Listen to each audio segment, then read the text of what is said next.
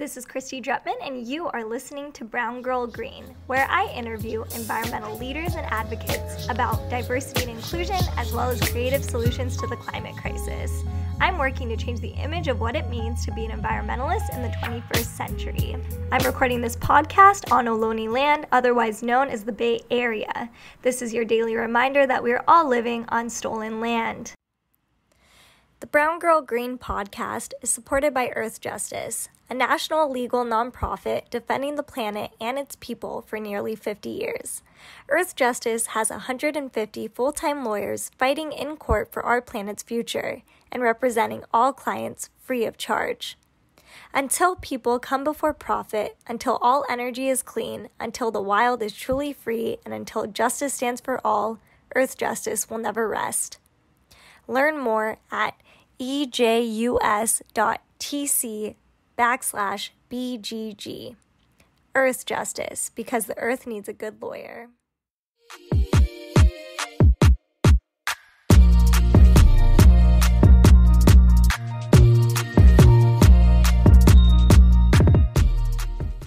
Hi everyone, welcome to the Brown Girl Green Show. My name is Christy Drutman and I interview environmental leaders and advocates about diversity and inclusion as well as creative solutions to the climate crisis.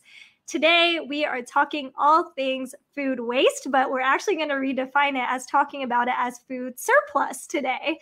And I'm really excited for today's guest because he is an expert in all things food and what to do with it, how to address it. You know, we have so much food in the world and not all of it's being eaten, not all of it's being properly distributed. So what do we do about that? And so today's guest is going to go into detail about his solution and his company's solution to that very big and difficult problem. So I would love if you could start off by introducing yourself, where you're from, and the work that you do. Yes, my name is Maen Mahfoud. I am the founder and CEO of Replate.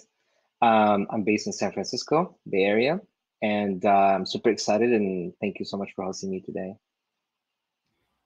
Awesome. And if anyone has questions in the audience, please feel free to put them in the ask a question box or in the comment box if you have any questions for today's guest, and we'll get to them at the end of the episode.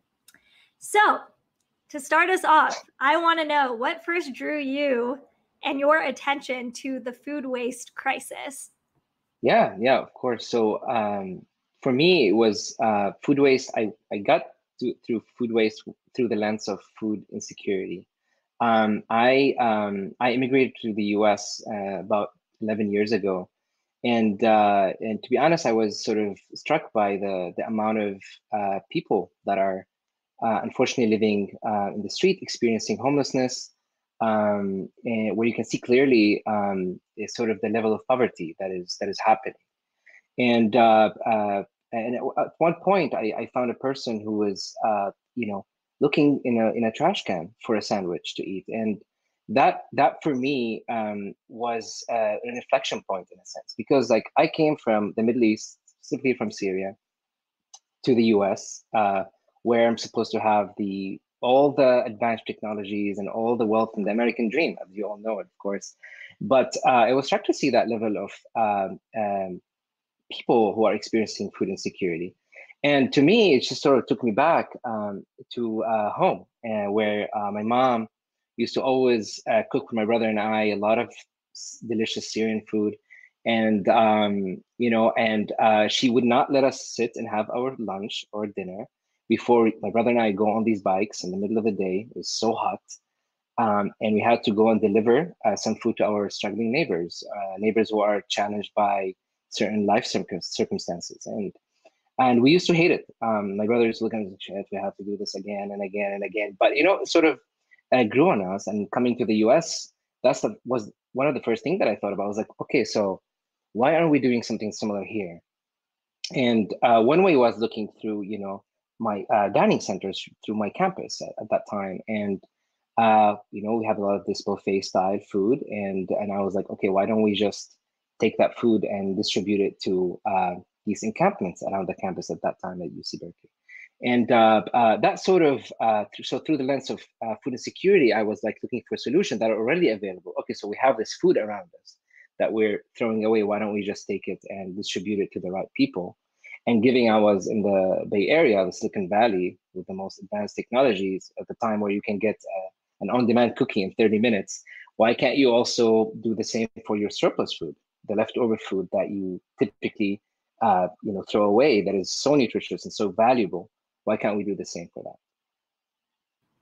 Also, I totally didn't even know that you went to UC Berkeley. What? Yeah. How did I miss that detail? That's It's hilarious. all good. Wow. Well, Yeah. go Bears. Go Yep, Bears. go Bears. That's great. That's so cool. I mean, yeah, I mean, definitely being in the Bay Area, like there is so much food insecurity all around us, even despite, having some of the highest living costs in the world. And yet we're seeing such disparities of people, not even being able to eat, even students on campus, not even being able to afford food because they have to worry about, their student loans, managing so many different jobs, having to pay for super expensive housing. I mean, yeah, students on campus, I remember there was multiple articles talking about how students like weren't even able to eat like proper meals. And, there was like food pantry and stuff on campus, but I mean, like that's not enough to be able to feed people on a consistent basis. Totally. And to reiterate what you're saying, especially with COVID-19 right now, there's a lot of students that are dealing with this, whether in New York or in the Bay Area. The whole economical challenges that we're facing are not allowing students to focus in class, right? And like, whether it's economical, whether it's social, whether it's mental. So providing food can be more than just, I'm facing food insecurity, but also I want to focus on my class. I don't want to worry about rent. I don't want to worry about other expenses that come on my way.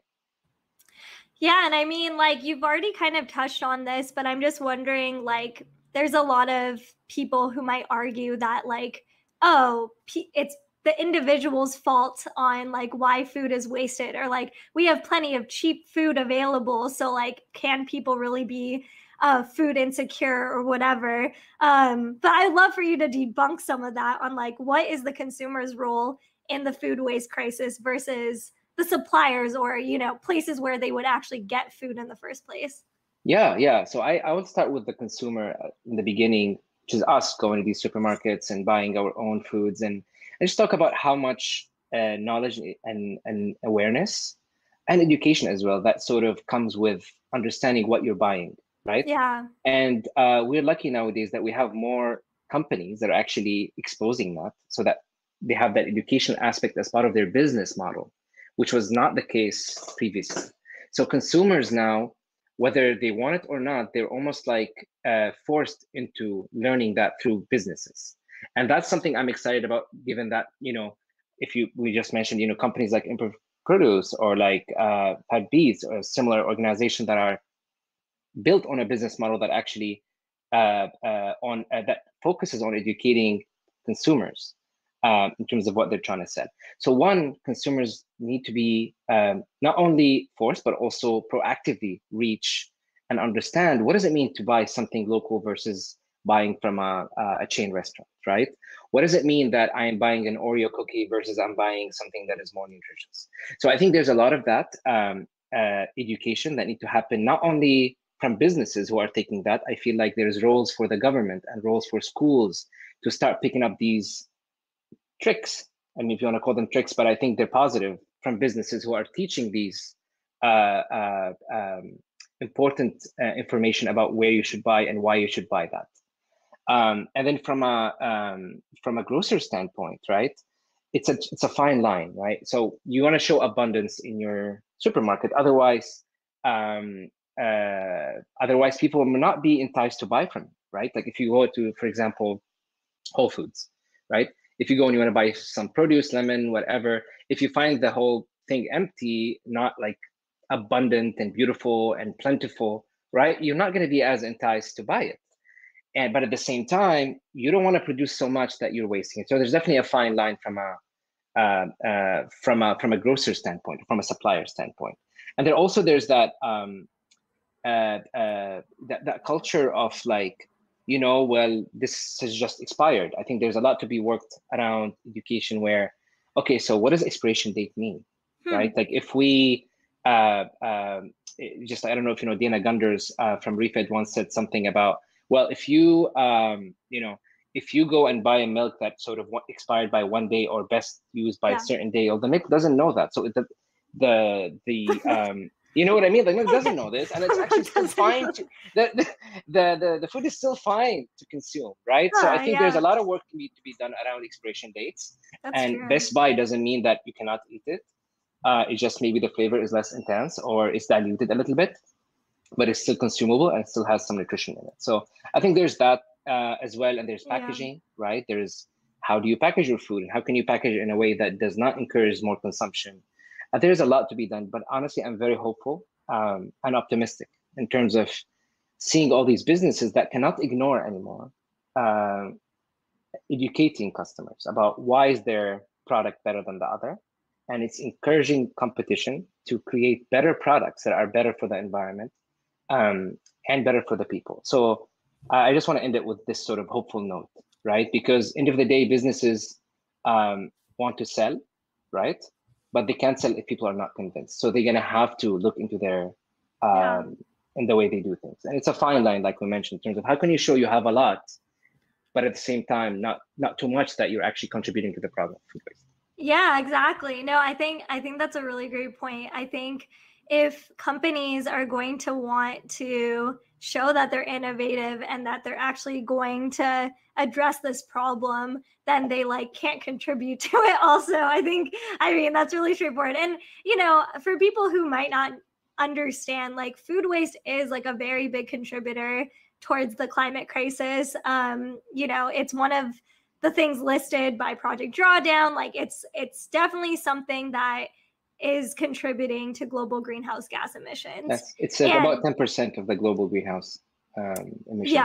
yeah. And so I think for people listening, like this is not some small thing. And, I know growing up, it was always like, don't waste your food because this would be, this would feed someone else in some other country or whatever. Yeah. But it's like people even in America are not even getting food, Such a apparently. good point. So I think it is one of those things where we have to also understand that, yes, one thing, like in principle, we should only be consuming what we can within our means. Like we should not be buying excess things. Like we should be thinking about, am I going to actually eat this thing, or am I going to just eat takeout for the week instead of just throwing out everything? But Exactly. there's also just the fact of the matter that there's grocery stores that are, throwing out perfectly good produce and food just because it has a bruise, or just because it has the best buy date, and people are like, oh, like these are broken goods now, when like maybe they had a way longer shelf life. So there is a lot of misinformation, and I think it is important that suppliers are also taking responsibility for that. Totally. And there's also that culture of liability that I think is a little bit more American, like there's that people are always, worried, like, oh, I'm gonna get sued, I'm gonna be held liable. I'm so worried about that. And I think that in a bit also contribute to the issue, right? Like you're saying, there's these grocers throwing away perfectly good. They're just worried, right? Like, what if I give this person got sick, or like, but there's knowledge of certain, rules or laws around, Good Samaritan Act and Bill Emerson, where actually protect food donors from any liability and things like that. So there's that culture, and I think you really hit the nail on the head with the idea of, you said, we always heard of food waste in a sense of like, well, someone is starving in a certain place, right? Why are you wasting your food? But it's way beyond that, like you mentioned, right? We're all sharing this climate, we all share this atmosphere, right?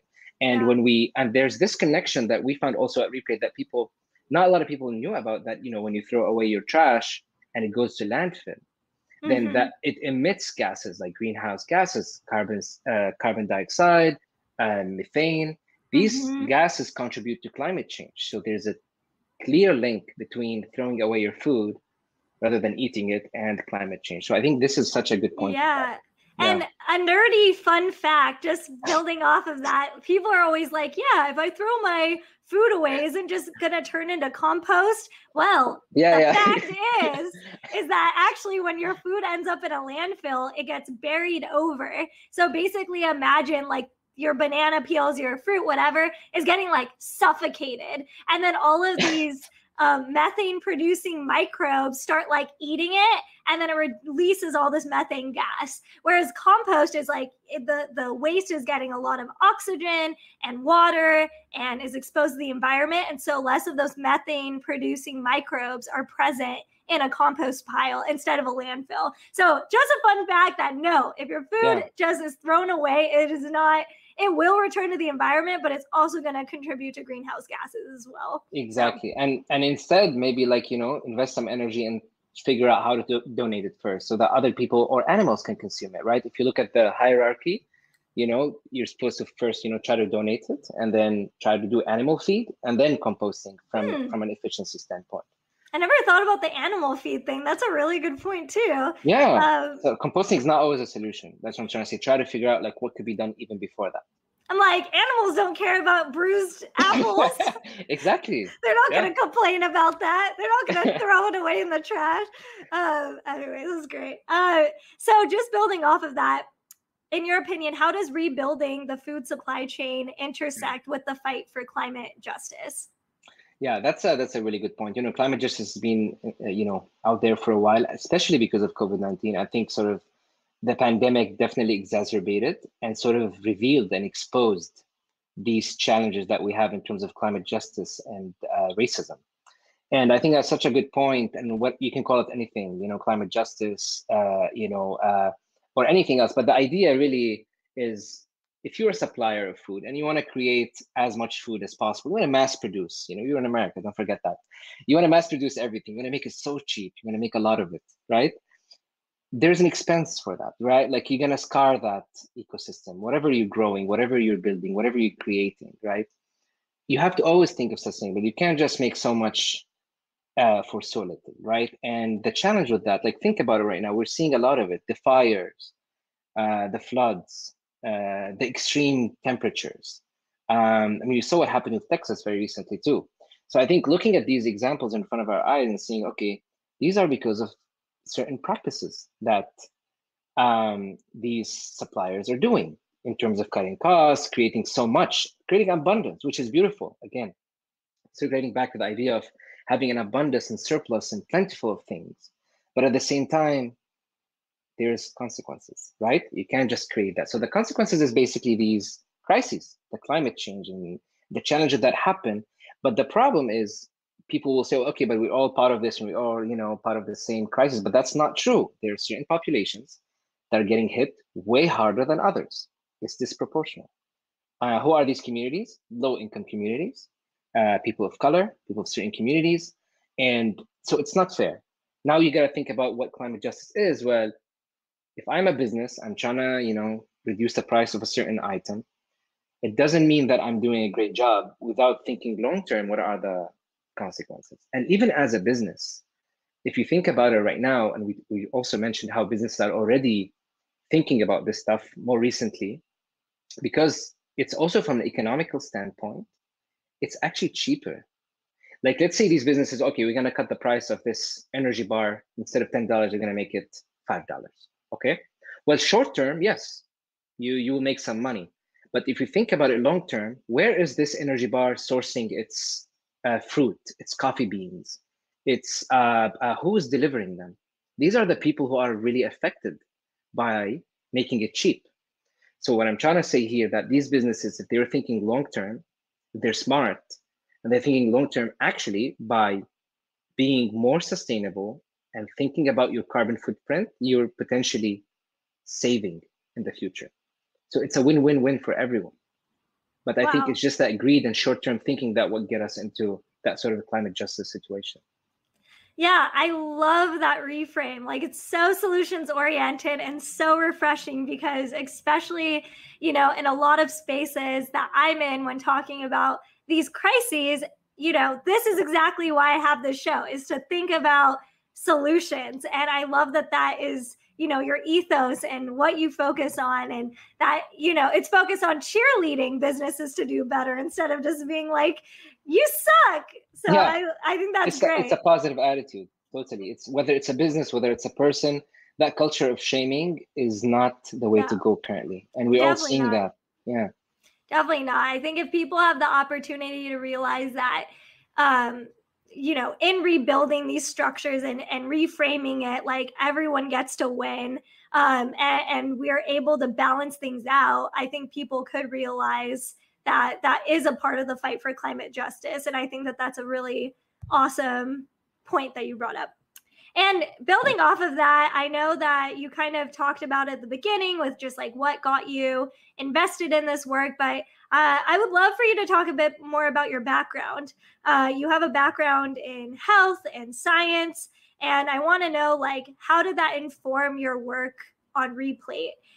Because I know there's people in the audience who probably would love to learn from you and are probably inspired by the work that you're doing. So would love for you to share like how your academic background allowed you to do the work you're doing now. Yeah, of course.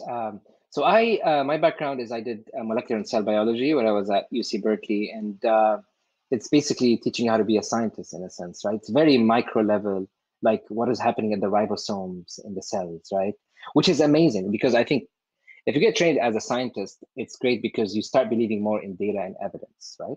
Because there's that line between business, marketing, and then there's these like scientists in the lab, right? Where I think scientists care so much about data, care about like correlations and causations, and versus you have business and marketing. Well, we got to do this in 100 days. I don't know how or where or what's the.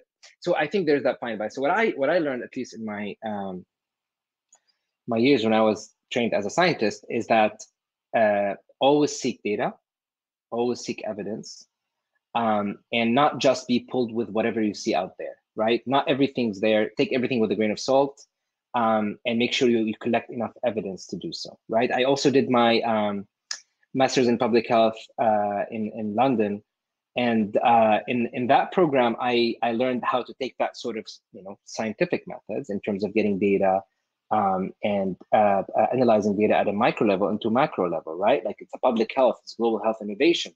So now we're talking about population health rather than talking about like a certain cell, what's happening at it, right? So I think from there, you learn also similar stuff, right? Like, evidence is important. You have to collect you have to read multiple research papers. You can't just read one headline in a magazine and then, or on some, platform and say, okay, yeah, that's why the reason is, right? So you have to really dig in deeper, collect multiple, papers about a certain method. For my graduate school, my thesis was about reverse innovation. So basically, I was investigating why, in the West, we don't use enough research like papers from the East or from the developing world, right? So if you look at most of the research paper, they collect it all together, something called meta-analysis, where basically they take all the research findings and then they come up with an average of what would that be, right? If you look at that, a lot of the publication that come from low-income countries or developing countries, they don't get included for some reason. They don't match certain criteria. In fact, there's a lot of learning that we can actually get from these developing countries, but we don't include it there.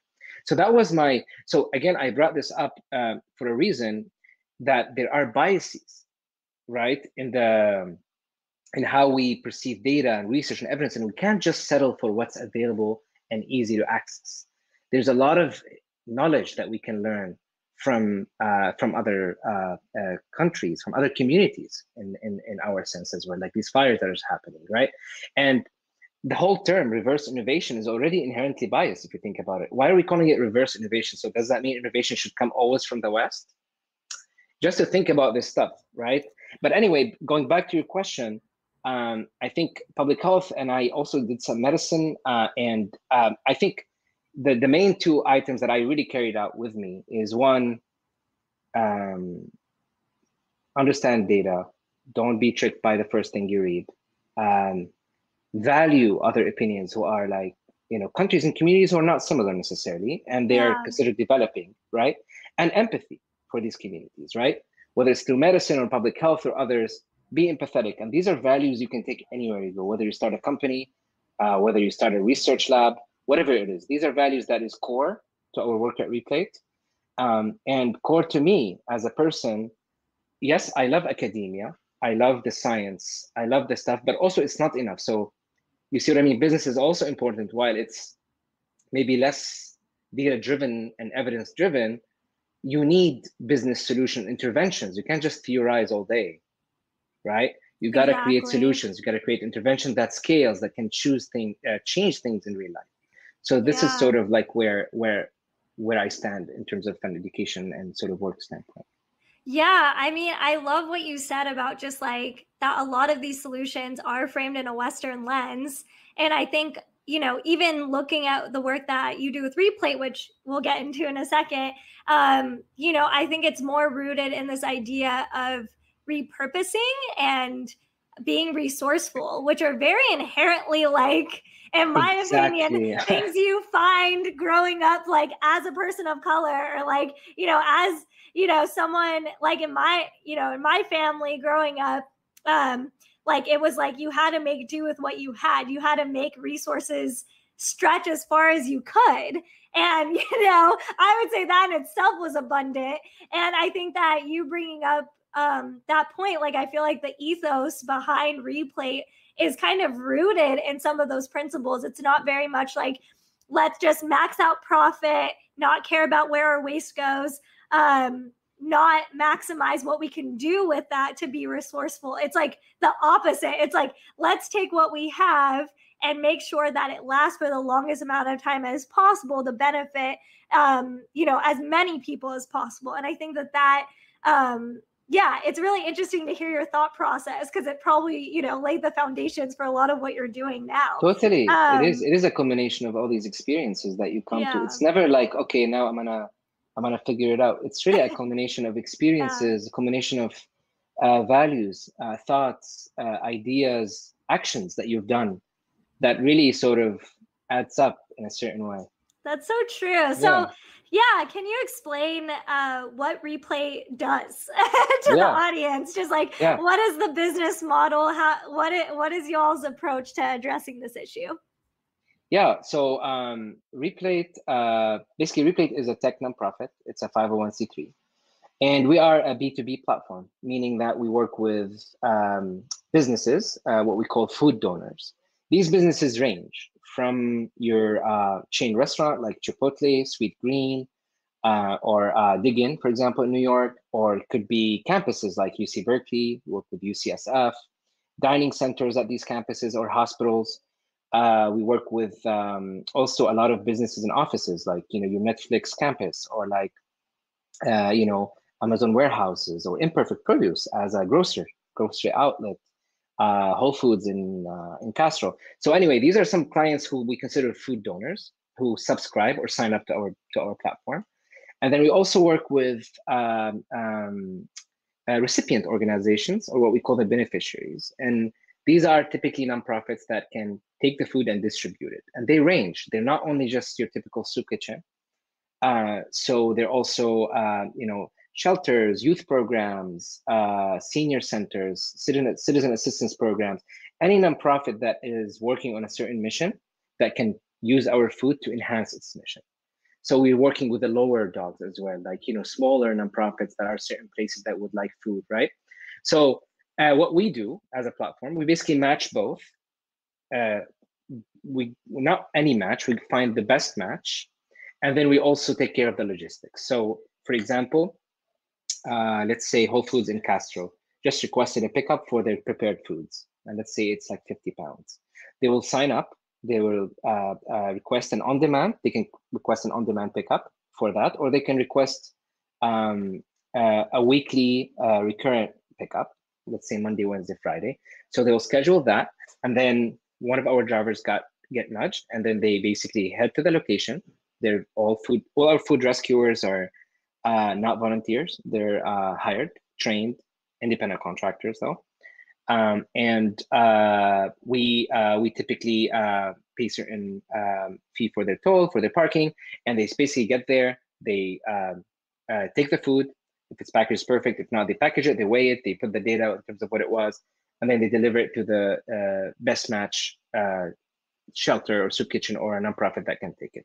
And as a full cycle, these businesses, they have a dashboard where they can see live their impact, right? Impact data. And we can talk more about that later, but they get social and environmental metrics, sustainability reports, so that they can engage their stakeholders. Of course, they can use it for PR, corporate social responsibility, whatever that can be done for them to enhance their brand and reduce their carbon footprint. That is so cool. I love it. I think that that's such an innovative idea. And I especially love that you all pay the people that transport everything. I think that's really important because, I've heard a lot of different programs that are kind of similar, but not quite like that. And it's only like volunteer run. So that's really cool that you've been able to figure out how to like make sure you support the work of the people moving things. There are a lot of amazing food recovery organizations in the country, but I think what makes Replate a little bit different is, first of all, we're a nonprofit, but we have a real robust technology, and we have a team of engineers and data scientists. We have an earned revenue model, which is a lot of nonprofits typically, depend on a philanthropic revenue from grants and individual donors and etc. But like we have a very strong and robust earned revenue model where there's a fee for that service. So these businesses, when they request a pickup from us, they pay a fee for that one pickup or subscribe for a monthly fee. That's so awesome. I think that earned revenue makes it different. Our technology is very smooth, very seamless. So it's like very easy to request a pickup, just like you're getting an Uber or like, reserving an Airbnb kind of. There's a lot of that learning from the other for-profit companies that are around us, right? How can we take that and adopt as much as we can? We're very data-driven. We provide all these metrics for our donors, for our stakeholders, and for the businesses, for them to actually, get the right, whether it's tax incentives or engage their stakeholders. And then finally, I think what makes Replate very special is that we do take the extra mile for our recipients. So we do meet people at, where they are. So if we, for example, have a recipient, smaller recipients, let's say called Project Rousseau in New York, that is far, from our way, for example. And there's a big one like what's considered the Glide here. There's like other organizations that are larger. So how can we make sure that we're also fair and we can actually take that extra mile for the recipients? And especially the smaller ones who don't necessarily have food in their programming. So, hey, like, come, we'll teach you how to get a job, or we'll train you how to get a job, but we're also going to give you food so you can come and actually get trained. That kind of relationship that we develop with our recipients and beneficiaries. No, that's really cool. I think that being able to have that kind of business model allows you a lot of flexibility to ask for what you need as an organization to thrive, to be able to like make your business model sustainable over time. So I think that's really, really brilliant. I wanted to know, building off of that, how do you measure Replate's environmental and social impact? I know that you were talking about these metrics, but how exactly do you measure that? Yeah, of course. So we measure it. So for environmental metrics, we take pounds of food, like how many pounds of food we recovered or rescued at a certain pickup or a certain location. We also look at how many, so that sort of convert to a certain number of meals, right? Like how many meals did you create for this community, right? So you can convert between poundage rescued to meals created. And then from an environmental standpoint, you take the conversion from pounds of food to CO2 diverted from the atmosphere, right? Because if you basically keep the food from going to landfill, what is the reduction in the CO2 or methane or greenhouse gas emission that you're creating, and how much water you save from the food system, because we're saving water too, right? We're not like getting rid of the food. So these are the environmental ones. We also measure other things like how many jobs we created, right? With these, of course, it's not a full-time job. It's a contracted due to our spotty donations. And then there's also what we're working on. We actually did already the demographics. So when the recipient signs up, they can input in their setting, like who are the demography, to what percentage are they LGBTQ, or what, like sort of like, is this like seniors? Who are these population that is benefiting from the food? And we also are integrating some API in our platform so that we can get more nutritional benefit of each pickup, so that we're not just donating, chips or cookies. What's the nutritional value of that Spanish chicken that we just delivered? or that salad that we just rescued, right? So that will show how much nutrition is being transferred as well. Yeah, I think that's great. I wanted to know, just building off of that, like, what do you feel Replate is doing to address things like food deserts and food insecurity, especially for Black, Indigenous, and people of color communities? How do you feel like your company is really helping out those populations? Yeah, I think big part of that is in terms of how we select our beneficiaries, right? These recipient organizations. Like I mentioned previously, like we try to do it as broad as we can, right? Like we don't try to exclude other organizations because they're smaller or they're out of the way. So it's not always like, and then also include other organizations they're not have food in their programming, like I mentioned. And then the other one is like Replate is building a matching algorithm for a while, and we're in an iteration number 2. When I say matching algorithm, meaning like a technology that allow a certain donation to be matched to the right driver with the right capacity volume, with the right vehicle, to the right recipient that is open that can receive that kind of food for that amount, right? So this matching algorithm, unfortunately, you have, while you build it, you have to think about what are the inherent biases that can come with it. For example, if you're doing a matching algorithm based on a location, then how can usually most of our food rescuers are people of color, right? Yeah. And so how can you include them in these donation locations, even though they typically don't live close to these businesses, right? So in some sense, it's counterintuitive. It's inefficient to be considered in a matching algorithm, right? So we have to think about that stuff. So we need to be able to include these people in the matching piece, right? So this is from a technology standpoint. We have these parameters in mind, and we're willing to forgive that from an efficiency standpoint to actually be more inclusive. We're also, for example, I can give you like, we recently got a request from a group of refugees that they were sort of like arriving from like an ICE detention center. I think it was in Arizona, and they were like requesting meals, right? And while it's our market in Phoenix is not as strong, however, we try to accommodate the challenge, even though it's not the most efficient and easy, seamless way for us to do it. So I think that also speaks to sort of how we're trying to do that as much as possible. And then as an organization, we're working on some sort of anti-racism goals. Like one of the goals, for example, is when we work with our food rescuers is how can we give them badges to make their entrance more seamless, right? Into these buildings. Like, for example, we have a pickup in the World Trade Center, right? Imagine like getting into the lobby and like you can get, a lot of comments on what are you doing here, right? Like, why are you in this lobby? So we're trying to create materials and materials and documentation for our food rescuers so they can actually get better treatment, and for them to actually submit feedback to us through, well, I got this kind of treatment at this location. How can we make their life easy? So we're consistently working on that.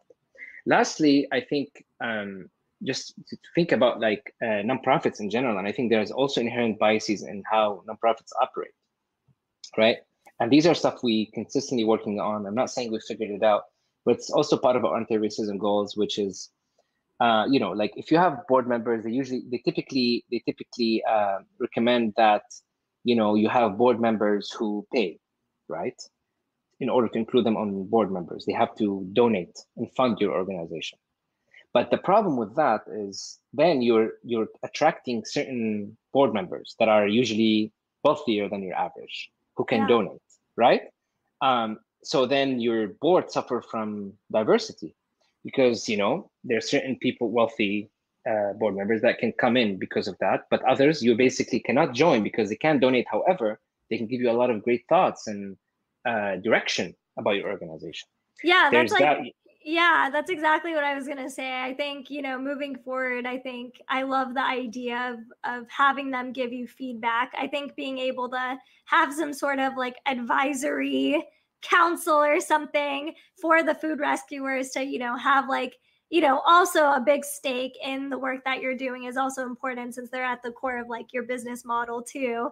Exactly. So I think that'll be really cool to see how your organization's able to like make that more democratic, because I know there's so many concerns with gig work and what rights those folks have. So it's great that you're really aware of that and really taking action on it. It's really important. Yeah, and totally what you're saying. We're all learning, right? Like, and then there's the other aspect of inherent also in the nonprofit world. When you get a grant or secure a certain grant, they're very, especially strict grants. You get a lot of these strict grants where they don't allow you to spend money on personnel, right? Payroll or staff. You have to put it through the program, right? And the problem with that is that then you end up as a nonprofit always like struggling because you can't pay people as much as they deserve to be paid. Yes. Right? 100%. Even though they're doing incredible work. Yeah. But the problem now with this is that then, well, you don't have a lot of salary to offer staff, then you also end up attracting certain population that don't care as much about money. Yeah. That are solving problem for people of color. Yeah. You see what I mean? It's a cycle. No, that's a great point. It's a great point. You see what I mean? So you end up with cycles that are. Yeah. I hope they're not built in purposefully, but whether they are or not, I think collectively, whether you're a funder or you are a nonprofit leader, I think you should try to stay away from unrestricted donation as much as possible. Yes. Because I really don't think it helps anyone, and it also not only sort of push people of color away from this work because they cannot afford it, but also does not allow you to get the right talent to get and scale your work, which is more important than a lot of these on-demand cookie delivery companies. Yes, I love that. I love that. So where's Replate located? Like, how many locations do you all have, or like where are you based? Like, it feels so cool. Yeah. Yeah. So Replate is based in the Bay Area. Oakland, San Francisco is where our HQ is, but we do operate our biggest market, like I said, San Francisco Bay Area, East Bay, of course, Oakland, all these regions, and then the second biggest market is New York. We're very big in New York as well. Brooklyn, Manhattan mostly. We also work in Texas, in Austin, and in Ohio, emerging markets there, in Columbus. We do a lot of these DoorDash essential markets there, pickups. And then we also have pickups in LA and Chicago as well. These are like the biggest markets where we're consistently trying to sort of develop partnerships with other nonprofits to also help with our expansions in certain markets. So yeah, I mean, what's the like 5-year, 10-year plan with this business? It seems like it's really growing, and it sounds like you have a lot of ideas on how to innovate it and make it stronger. So yeah, just from a standpoint of being in the nonprofit / tech world, where do you see Replate growing? Yeah, it is a very interesting mix, because like as a tech, you got to scale and grow and like, and be everywhere. But at the same time, you're a nonprofit, like you basically always struggling and trying to figure out where your next funding is coming from. I mean, our earned revenue has definitely been very helpful for us in terms of giving us more of that stability and strength to get engineers and get data scientists we can sustain. But I think whatever its goals, right? Like we have 5 years and we have 10 years goal, but end of the day, like you can only plan so much. And like COVID-19, the pandemic, what happened really sort of taught us a lesson about, okay, well, you have a plan to do X, Y, and Z, but now you gotta switch gears. You have to be agile. You have to be flexible. Yeah. You have to figure out what works and what not. Let me give you an example. Replate is not where we are right now. We're not a solution for food waste or food insecurity. We are basically a mediator until we figure it out, right? We are trying to develop awareness. We're trying to hold businesses accountable around their practices, right? So they can pay a fee and try to contribute to the challenges, aware them and tell them the right information so they can try to reduce consequences of their practices in general. Yeah. But I think the real goal for Replate is to try to fix that, right? Like we have organizations like Feeding America, for example, for 50 years, with thousands of food banks. They're not even making a dent in the food insecurity. In fact, we're actually getting an increase in that. So what I'm trying to bring in that example, bring home, these dinosaur nonprofits, while they're doing incredible work, they need to start thinking, what are they doing wrong? Yeah. They need to think about what they're doing wrong, because it's clearly not solving the problem. And they can do way more. And I'm not saying that and pointing fingers, but I do think that they should look at other nonprofit and tech companies that are doing incredible work and try to adopt and switch gears if necessary. If something's not working, stop growing it. You see what I mean? Call it it's out. Important. I love that. I'm gonna call it out. I think there are way better systems and technology that can not necessarily solve the problem. It's a systemic issue. We just talked about it. It's a poverty cycle. It's a small businesses get out of business. That's where they end up on the street, and that's what really caused food insecurity, right? Yeah. It's not the amount of food, or it's a whole systemic issue that needs to be addressed. Feeding America and other organizations like ours, as we grow, we should be thought leaders in the space and really drive policy that can actually lift people from poverty. If food insecurity is our biggest challenge, because food waste is solvable. Food insecurity is a little bit challenged. Food waste is, you need to do certain practices, you do certain measures, create certain solutions. You can slash it in half. You can also reduce it so much. But when it comes to food insecurity, I think it's a very big challenge, because it's systemic. It requires breaking the cycle of poverty. And I just told you about how many inherent biases in our systems, including nonprofits and charitable institutions. So it's like, it's not, I'm not saying it's impossible. I don't want to be pessimistic when it comes to food insecurity, but I think there's a lot, organizations like us, hopefully within 5 years, we will, finish developing our matching algorithm, be in every metropolitan city in the US and beyond the US, potentially sell our software to governments outside of the US, right? We would love to also collaborate with all these other food recovery organizations that are doing great work to expand our fleet, tap into each other's resources, and impact will grow further and further that way, right? But ultimately, you want to be in a position where you are a thought leader who can potentially drive legislation that can actually make a difference, instead of just building more food banks and buying more vans and vehicles to move food around. So ultimately, like the big vision, if you could, dream up your ideal food system to be addressing like food surplus and food insecurity, it sounds to me like it would be one policy being addressed to like actually improve the practices around like how food is produced and distributed. The infrastructure that I was mentioning. How do you have an efficient infrastructure to move food around, not more food banks? Because that's how it actually gets to people. It's not about like the actual location where it's stored. It's about like how do people actually reach and access it. Okay. Accessibility is the biggest point. And if technology, the on-demand technology is making that happen, then we should double down on that, right? While at the same time, we should not forget about the importance of driving policy that lift people from poverty cycles. Like when we provide food for these other organizations that help people to get jobs, right? Then we're actually powering that system. So you're not only creating an infrastructure to move things around most efficiently, that is very important, but this has to be accompanied by policy that actually strengthen these grassroots nonprofit that are putting people back into work, supporting small businesses, because this is where you want to prevent this poverty cycle to happen. Yeah, that's a really great point. I think that people don't want to address that because they're just like, oh, we need to end world hunger.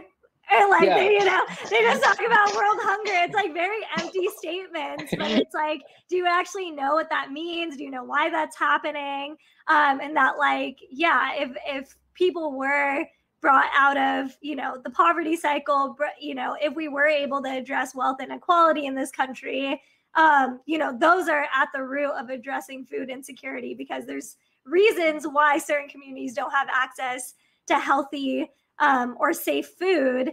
And, meanwhile, we see metropolitan areas that have grocers that are producing large amounts of food, but aren't properly addressing, the waste that comes from that, or the surplus that comes from that could be otherwise used. So it seems like there's a lot of different knobs that need to be turned. And ultimately, it seems like organizations that have been doing this for a long time need to rethink their innovative strategies and their PR and their marketing to restaurants and businesses to be like, hey, we're here to be a bridge to make it easier for you. And it's great that Replate, is such a thought leader on shifting that. So as a thought leader, moving forward off of that, what's your advice to people who maybe, they're living in their households, or they just want to learn more about food waste? Like, from your thought leader standpoint, like, what are the things that you think they should read or learn or become more acquainted with about this issue? Yeah, I think there's plenty people can do without leaving their home. I think one of them is just like be thoughtful about the food in your fridge. A lot of the waste happen because we're not necessarily, it happens last minute. We don't plan for it, right? Like, oh, okay, last minute, I had no idea. Like, we have that much food in our fridge, right? Or we didn't think, meal planning, right? Like, what am I gonna cook? Okay, what am I gonna buy for what? If I want, to eat out one day a week, can I bring food for 4 meals or 5 meals this week? So I think more planning, be thoughtful about what's in your fridge, and stop calling it waste, call it surplus. Yeah, it's not waste. Waste is when you cannot utilize this thing, right?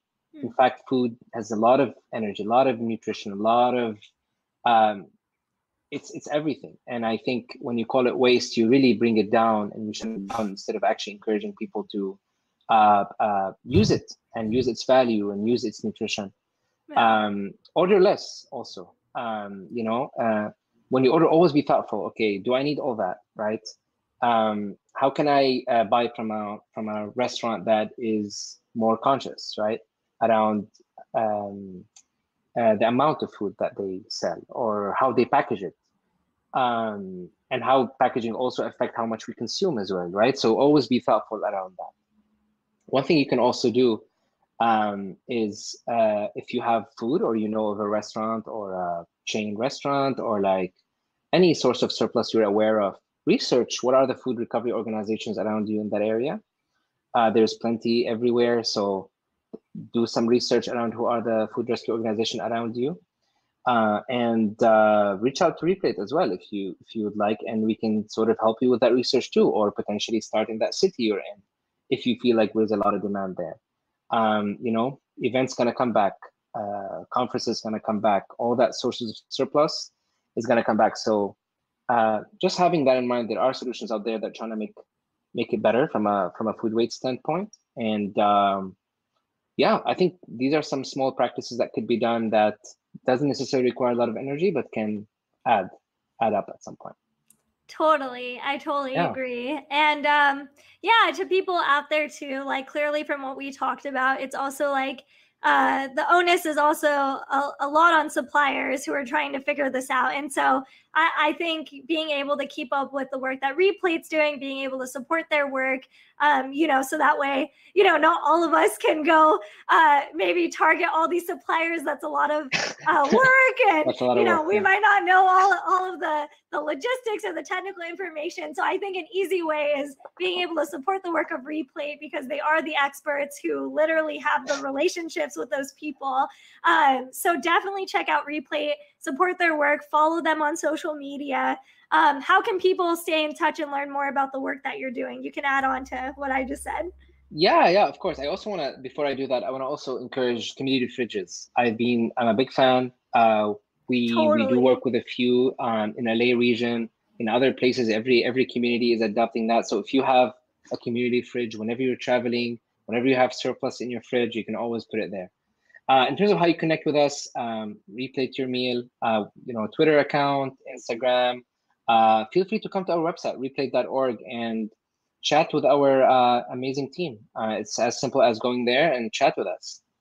Tell us what you think. We would love to hear from you. Yeah, and I just want to add on to what I think about food waste, but now renaming this term food surplus, is just that, like when you're at home, like, food waste is the one thing that out of all of the existential things to feel bad about related to climate change, it's like the one very tangible daily thing that you can touch and address in your everyday life to reduce your emissions, by starting a compost bin, by like was presented, like donating it to a food recovery organization, really figuring out like what you can do with that food, maybe even volunteering your time for one of those food recovery organizations. Anything helps. And I think it's the one thing that out of all of the solutions that I felt are in like your grasp as an individual to address the climate crisis, food waste is like the one thing that is so preventable, especially if you do have access to that food. That's a different conversation than if you're food insecure. But if you do have access to food and, you know, you're in a house and you have a fridge full of food, please be mindful and be responsible with it, because it does have an impact in the long term. And yeah, so I think this hour zoomed by, so we might not even do questions. Actually, I think I asked a lot of great questions. But if you want to know more about Replate, please visit their website, follow them on social media, and you can always ask them follow-ups following this conversation there. And yeah, thank you so much for all your insights and the work that you're doing. It's really impressive. And you know, I think food waste is such a food waste / food surplus, I need to like start taking it, is such a big issue. And you know, I'm excited to see where your business takes off in the next couple of years, and we'll have you back on the show as it progresses. So yeah. Thank you so much. Thank you. You too. Yeah, and for everyone listening, this was the Brown Girl Green Show. My name's Christy Drutman, and I interview environmental leaders and advocates about creative solutions to the climate crisis, as well as diversity and inclusion. Thank you for joining us for today's show, and we'll catch you next time. Bye, everyone. Bye.